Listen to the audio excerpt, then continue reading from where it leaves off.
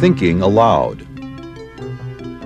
Conversations on the leading edge of knowledge and discovery with psychologist Jeffrey Mishlove.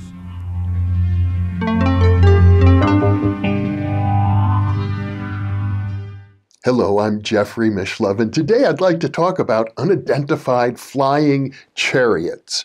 I suppose another title for this talk might be Merkabah mysticism. It goes back to biblical times, and it has to do with the vision of Ezekiel in the Bible, who had a vision of God, but the vision seemed to incorporate the idea of the throne of God itself, and it was flying, and it had wheels within wheels, and there were 4 animals, but they had human faces, and they each had wings, and it was...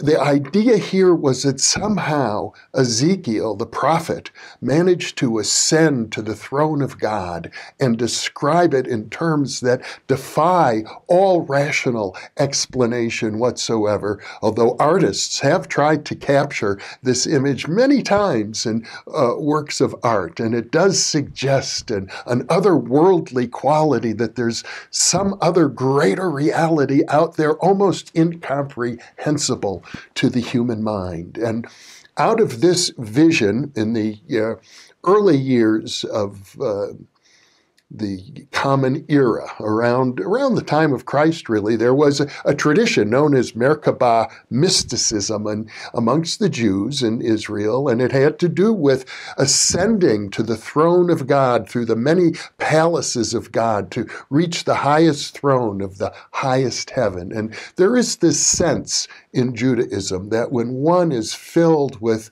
the spirit, I think it's called kavanah, the spirit of intensity of prayer, that one's prayers rise up to the throne of God. But it requires a certain state of consciousness. You can't just mechanically repeat the prayers and expect them to rise all the way to the throne of God, through the many palaces of God, to the highest throne in the highest heaven. And later on in the Kabbalistic tradition, these routes leading through the spheres of the divine to the highest God and in the highest heaven became embodied in a diagram known as the Tree of Life, which became very essential to many forms of mysticism. And the Tree of Life is really much more complex even than this picture that you see here, because we're only looking at one of 4 dimensions of the Tree of Life itself. Now, later on, much later on in the Chassidic Jewish tradition, there's also the notion that the great rabbi, the Baal Shem Tov, had a carriage, and he and his disciples would get into the carriage, and at night the carriage would fly over the housetops to distant places where they would engage in various mystical adventures and meet strange people and often help them out in mysterious ways. Also, I think of that, the flying carriage of the Baal Shem Tov, is yet another offshoot or example of Merkabah mysticism, an unidentified flying chariot or flying carriage. So let me also now, to add a twist to the story, talk about a man that I met, Donald Keyes, and he was a friend of my mentor, Arthur Young. Arthur had a deep interest in UFOs, incidentally, and I think he had known Donald Keyes for a long time because they were both active in the 1940s in the World Federalist Association. They had a vision for how the world could be organized after the end of the Second World War into different federations, an American Federation, an Asian Federation, a European Federation. And later, Donald Keyes founded an organization called Planetary Citizens. I know at one time, back in the 1970s or so, I joined Planetary Citizens. And they issued what they called a planetary passport. You considered yourself a citizen of the planet, not of any country. And that appealed to me a great deal. I think, at heart, I am a globalist. And I believe global culture is very important. But that aside for the moment, let's talk about Donald Keyes, because he was the president of Planetary Citizens. You might almost say he was the president of the planet in some way. So later in life, he retired to the community of Mount Shasta in Northern California. This is a community which has an enormous amount of mystical lore associated with the mountain, and many, many stories of aliens living inside the mountain and flying saucers that appear over the mountain. And interestingly enough, lenticular clouds form over Mount Shasta. It's a particular cloud formation. They do look just like round-shaped UFOs. So Donald Keyes wrote an autobiography. It's never been published, but I have a copy he gave to me personally. I would like at some point to arrange to have it published because it's quite amazing. In his autobiography, he describes in great detail how he traveled on UFOs, how he was recognized as a representative of planet Earth, and the aliens who supervise this part of the galaxy wanted to meet with him, and they took him on many rides into outer space in their celestial chariots.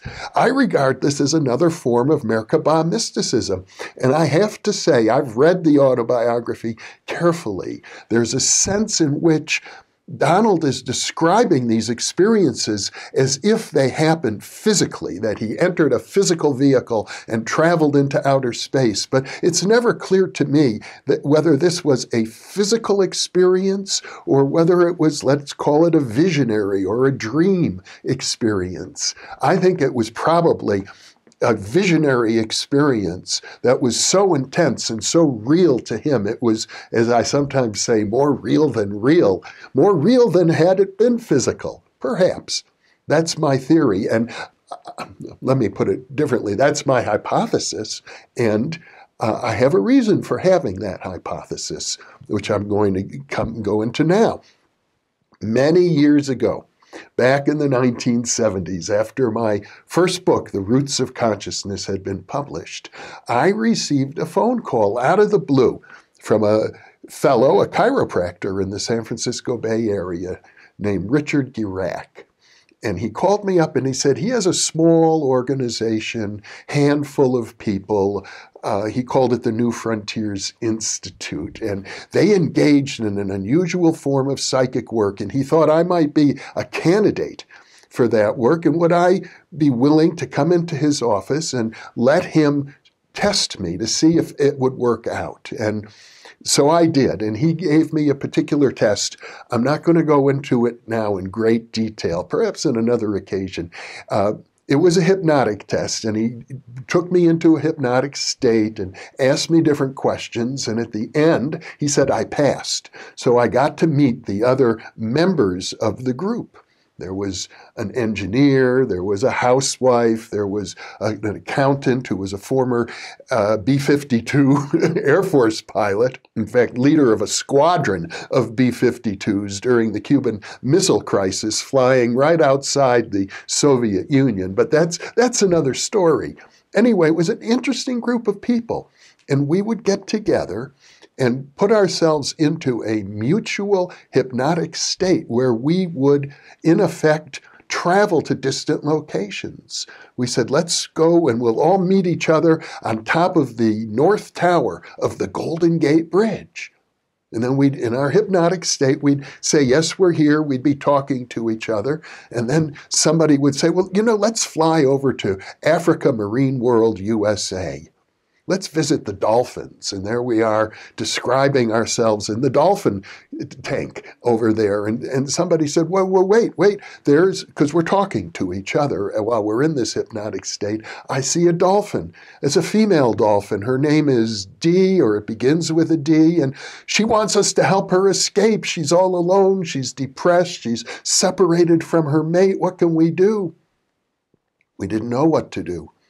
And so the session ended, and then somebody said, you know what, let's call Marine World and see if there's anything to this.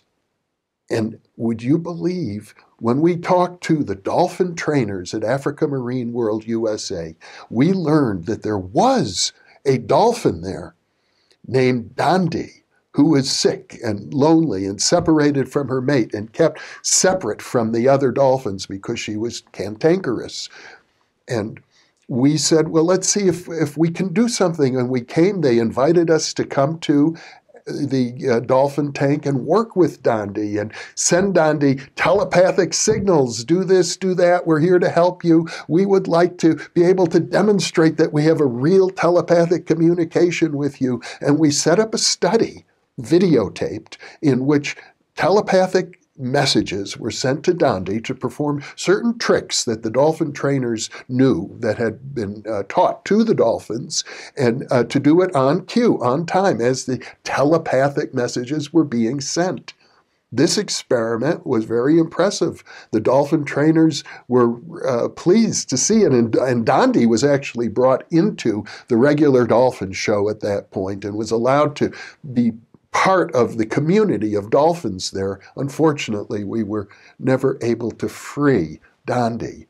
But the point I'm trying to make here is that because we were a group of pre-selected individuals who had a certain capacity to engage in I will call it a group hypnotic process together, we were able to imagine ourselves doing things, traveling to the top of the Golden Gate Bridge, visiting Africa Marine World USA. But there was a psi component to it, a real extrasensory, telepathic, clairvoyant, whatever you like to call it, component to this experience. We didn't have a chariot. We didn't need one, but we might just as well have.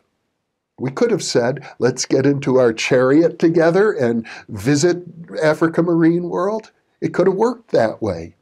And individually as well, people can rise in their prayers or in their dreams to the highest throne in heaven. But what keeps us from doing that? The group energy is very helpful, because oftentimes when I engage in healing, for example, I find that I get distracted by my own materialistic, egotistic thoughts. How am I going to rearrange the furniture in the house? Should I buy this? Should I return that? Do I have an argument with this person that needs to be settled? And all of these kind of real-world thoughts keep us grounded here on earth, you might say.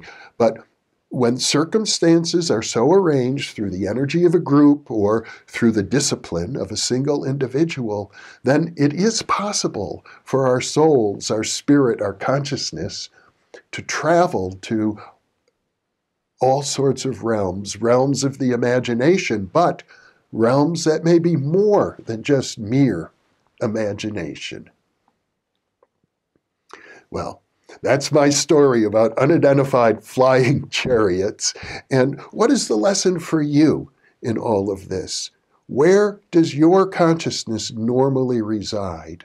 What would it take for you to be the kind of person who could fly at will to locations of your own choice in your mind, and perhaps more than just your own personal fantasy, but somehow really to make contact with these realms? Is this something you even desire in your life? And if you do desire it, what would you need to do to achieve that kind of, let us call it, Merkabah mysticism? Thank you for being with me.